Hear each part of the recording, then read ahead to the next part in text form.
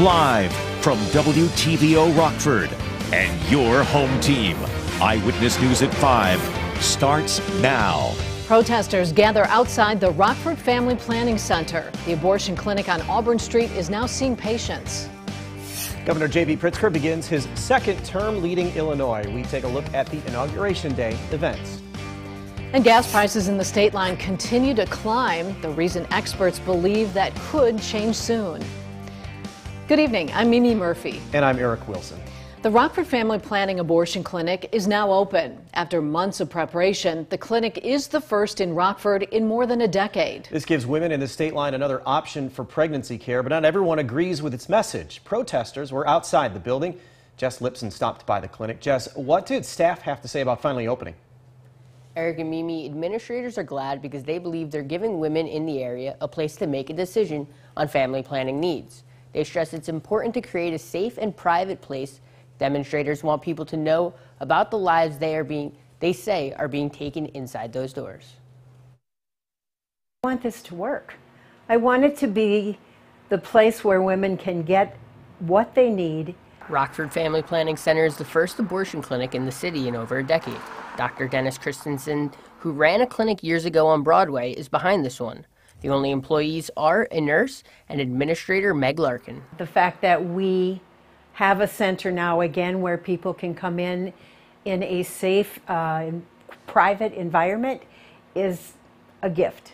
This clinic is solely medical abortions, which uses a pill, not surgery, and the option is only open to pregnancies 11 weeks or less. Monday morning, a group of people, many who told me they are pro-life, held signs outside the clinic, and they plan to be there every day. Well, for one, and for reparation for all those lives that are being lost. God gives life, and we are not in a position to be taking life. Larkin stresses they have security for the women who come through their doors, wanting to make it as comfortable as possible for them. We put up a screen on the outside on the porch so that people, when they're coming in, can't be seen clearly by the people that are the protesters that are standing on the street. While abortion is an option at the clinic, Larkin's main objective is to give these women guidance. Make sure that they're actually, this is what they want. This isn't about how many do we get in a day. This is about how we can help women. They may decide to do adoption. They may decide to do to keep the pregnancy. They may decide to have the abortion, and whichever they decide is what we want for them. The clinic officially opened Friday. Larkin says they have been receiving numerous calls since then, and they are expecting many women from Wisconsin and Iowa because of the legal restrictions in those states. Eric and Mimi? Jess, thanks. It's Inauguration Day in Springfield. Illinois Governor J.B. Pritzker took the oath of office for his second term. Governor Pritzker used his speech to highlight what he calls his first-term accomplishments, like balancing the budget and raising minimum wage. The state also legalized recreational marijuana and protected reproductive rights for women. Pritzker also outlined some of his administration's agenda for the next 4 years. As Illinois continues its progress, overcoming our historical fiscal challenges and a deadly global pandemic, I come to you with an agenda as ambitious and bold as our people are, thinking not only about the next 4 years, but about the next 40. Our long-term ambitions must begin with a focus on the people for whom we are building. Other state constitutional officers were also sworn in at the inauguration ceremony. Governor Pritzker also said in his speech that a ban on assault weapons would be coming very soon. Whether that's this week is still yet to be seen. The Senate spoiled the House's celebration when it introduced their own assault weapons ban proposal. The proposal drew major criticism from Governor Pritzker, the Speaker, and advocates because it does not require people who already own assault weapons to register them. The Senate caved to the pressure and added those provisions back in. There's still some negotiating left to go, but they are much closer to a compromise than they were yesterday. The House bill was a critical first step in this conversation. We've been working with advocates, poring over the particulars. There are some concerns, for instance, that the list of weapons that would be required to be endorsed is outdated. The two chambers are also fighting over plans to expand abortion access. The Senate also has its own language, but it does not have the same policies around gender-affirming care that the House proposal has. The trial for the Winnebago mother accused of medically abusing her children has been delayed. Catherine Williams' bench trial is scheduled for March 27th. The 53-year-old faces 24 charges. That includes attempted murder and aggravated battery to a child. Prosecutors say for more than a decade, Williams subjected her two children, then 13 and 11, to medical procedures the kids did not need. Treatments included surgeries, medication, and hospice care. One child was reportedly confined to a bed and wheelchair. Doctors say that caused permanent tendon damage. Williams' lawyer claims the children were born with serious medical problems. Everything his client told doctors over the years was accurate, and the treatments were needed. Portions of the Winnebago County Courthouse are now open. This after a November fire shut down the building. Fourth floor courtrooms and the first floor traffic courtroom are open. Access to the state's attorney's office, public defender's office, coroner, and jury commission are available as well. Many meetings and hearings will continue to relocate or move online. Administrators say spirits are high after a process that took longer than expected. It's been a complicated process involving a number of specialists, including a remediation company, an industrial hygienist, and officials from the city of Rockford who've been able to give us the assurance that we're returning in a phased-in approach appropriately. As for the rest of the building, administrators say there's currently no timetable for when those will reopen. Rock River Disposal started collecting Christmas trees today. The company will take trees until the 19th in Rockford. If you don't put your tree in a bag, place it alongside your regular garbage and remove all decorations. If you do bag the tree or put it in bundles, it should not weigh more than 50 pounds. Trees taller than 4 feet should be cut in half. You'll be paying more at the pump as gas prices in Rockford rise slightly. The price of gas rose 5 cents in the past week. The average price of gas in the 4 cities now $3.39. According to Gas Buddy, the cheapest gas station was selling gas at $2.96, while the most expensive station was selling gas at $3.59. Experts say just like last week, the rise in price is due to previous refinery outages caused by the cold weather the week of Christmas. They are optimistic that when refineries get back online, we could see the increases slow down as we head into the time of year when gasoline demand is at its weakest. Today begins a new chapter in Washington after a lengthy battle for Speaker last week. Monday officially marks the first day Republicans have control of the House. Raquel Martin shows us lawmakers on both sides of the aisle are worried about even bigger battles on the horizon.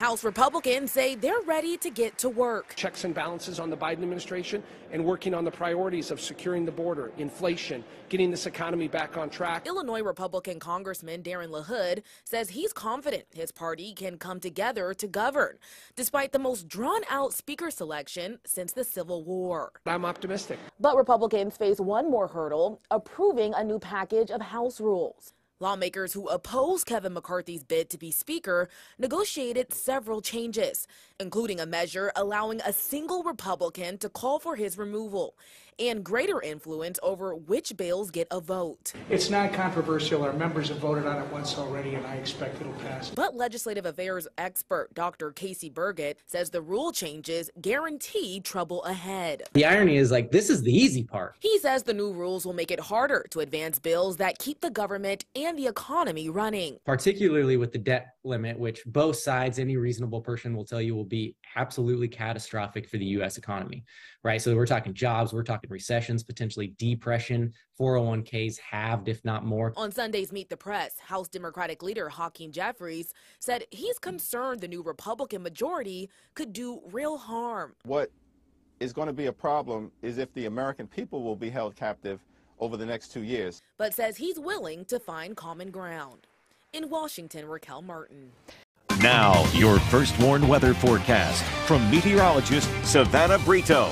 Good evening, everyone. The start of our work week was actually very nice if you like above average temperatures and the sunshine. Both of those made an appearance and a return out there today. So far of 2023, besides today, we actually had mostly cloudy skies, 100% cloud cover, but today by having 30% or less, that is classified as a mostly sunny day.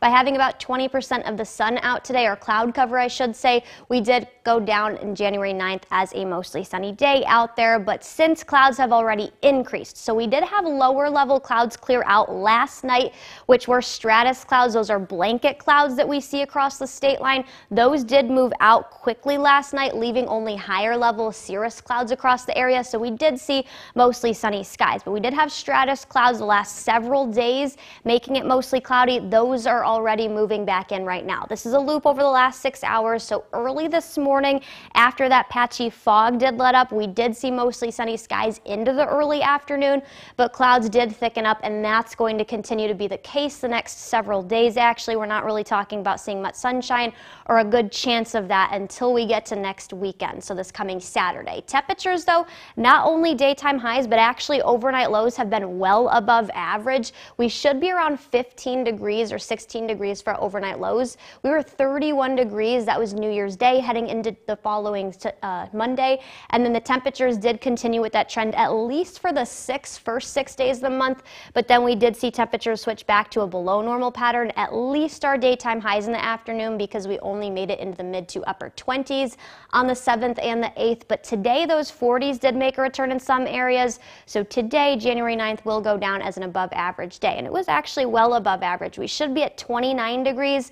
We were at 41 in Rockford, 43. That was the warmest temperature in Janesville. There were a couple areas, though, that did only make it into the upper 30s. That does include DeKalb at 39. Freeport was at 39, same with Monroe, and then Galena, the coolest temperature out there this afternoon, by making it only to 38. Since then, though, temperatures have cooled. No one's in the 40s anymore. Everyone's dropping in the mid to upper 30s. We're at 38 in Rockford, 34 in Rochelle, 37 in Sterling, 36 in Galena, and over in Savannah. So we had patchy fog this morning, saw that clear out later in the morning and the early afternoon, but we are seeing some of that coming back into play. Rockford's the only one at full visibility at 10 miles, same with Monroe, but we are seeing a lower visibility in Freeport. They're down to 7, 6 in Galena. So patchy fog, that'll be an issue out there tonight. I don't think it'll get super dense, though, but there's not going to be a whole lot of mixing. Our winds are going to increase, though, somewhat overnight. That should help mix that out once we head for daybreak, though, late tonight into early tomorrow morning. Mostly cloudy skies out of our SkyTrack camera sponsored by Bryden Motors. That is located up north of here in Beloit. So thick cloud cover out there tonight. Into tomorrow, maybe a very few hints of blue to our skies, but I do think it's going to be partly sunny to mostly cloudy. Wednesday, that would be our next chance of precipitation, possibly seeing some freezing drizzle. That's going to be the case in the early morning as temperatures are going to get cold. Then Thursday, Friday, that would be our next better chance at rain. Right now, models do have that low pressure system in the track south of here. That would be where the bigger impact is going to be. 39, though, that'll be your high tomorrow, up to the 40s again on Wednesday. They do take a little bit of a dip Thursday into Friday due to a cold front, but then they do switch back to a well below or well above average temperature pattern. We're in the 40s by Sunday, and then Eric Mimi 45 Monday. Now sports with sports director Scott Lever. Now that the Bears have secured the top pick in the draft, they could choose a quarterback. I mean, Ohio State's J.C. Stroud and Alabama's Bryce Young are tempting options. Will the Bears dare do that with Justin Fields already on the roster? Well, Fields told reporters today he feels like he is the guy already, and the Bears are his team. I feel like it's already mine. The guys in here, they know how hard I work. They know what I want to accomplish, and just my mindset overall. So I'm really just trying to get guys on the same page, that mindset, that culture, to where no matter what we go through, nothing can faze us, and really just having that swagger, having that confidence going into every game. Well, are you ready for another offseason of speculation about whether or not Aaron Rodgers will be back with a pack next season? This could drag right up to the draft at the end of April, if not longer. Rodgers clearly isn't ready right now to share his thoughts on what he might do. Now, as Dean Lowry finished as a Green Bay Packer, he is a free agent and will have the option to sign elsewhere. Do the Packers even want him back? His biggest asset is his durability. He's only missed 3 games in his 7 seasons in Green Bay. He had 43 tackles this season before going on injured reserve with a calf injury for the Packers' final 2 games. Lutheran graduate James Robinson is also a free agent, and you can bet he won't be back in New York with the Jets. The Jets made him inactive for their final 6 games, even though he was healthy. In the 4 games that he did play for the Jets, he carried the ball only 29 times for 85 yards. As it turns out, he would have been much better off had the Jaguars not traded him.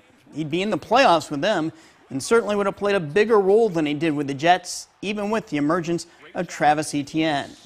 One Nick 10 school is looking for a new head football coach. Jefferson Jake Arnold has resigned from his head coaching duties with the Jayhawks. He was their head coach the last 4 years. During that time, the Jayhawks won 5 games and lost 26. Last season, they were 2-7. But they did make good strides last season, especially with a strong passing attack with sophomore quarterback Sebastian Bracious, who set all sorts of school passing records. We did finally see the sunshine make an appearance again out there today, but clouds did since increase as of mid-afternoon, and we are going to continue to see that, unfortunately, the rest of tonight and in the days to come. So we're really not talking about a good chance of sunshine, at least mostly sunny skies out of the next couple of days. 39 tomorrow, 29 will be the low heading into Wednesday morning. That's the next chance of rain. Precipitation could be a light mix on Wednesday morning. Couple slick spots, but temperatures are going to rise into the 40s again. Mimi, Eric. All right. Thanks, Savannah. And thank you for spending some of your time with us. Stay safe.